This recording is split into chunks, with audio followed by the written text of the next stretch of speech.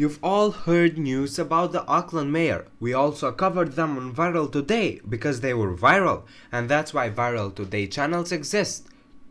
To admit to you that and to transmit to you actually what's viral now. Nearly half of American likely voters say that Auckland, California mayor who helped criminal illegal aliens escape arrest and deportation by the ICE agency should be prosecuted by the Department of Justice. Last month, Auckland Mayor Libby Schaaf warned illegal aliens in Bay Area that ICE would be conducting an arrest raid for criminal illegal aliens, as Breitbart News reported. Subsequently, Schaaf helped many criminal illegal aliens with sex crime convictions, drunk driving convictions, and armed robbery convictions escape arrest and deportation.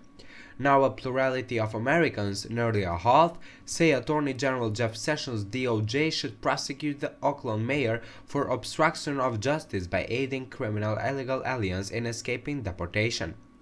About 47% of likely voters say that the DOJ should prosecute Schaaf for obstruction of justice, while only 36% of likely voters say that the DOJ should not prosecute the mayor.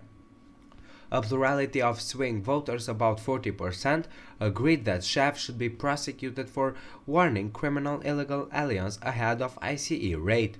Working and middle-class Americans are the most supportive of Schaaf being prosecuted by the DOJ, with 52% of likely voters earning $30,000 to $50,000 a year saying the mayor should be hit with charges.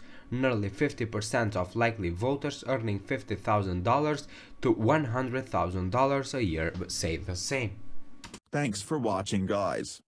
Subscribe our channel for more news videos daily and for what's viral today. Also turn on post notifications and don't miss nothing. A thumbs up really makes me blessed.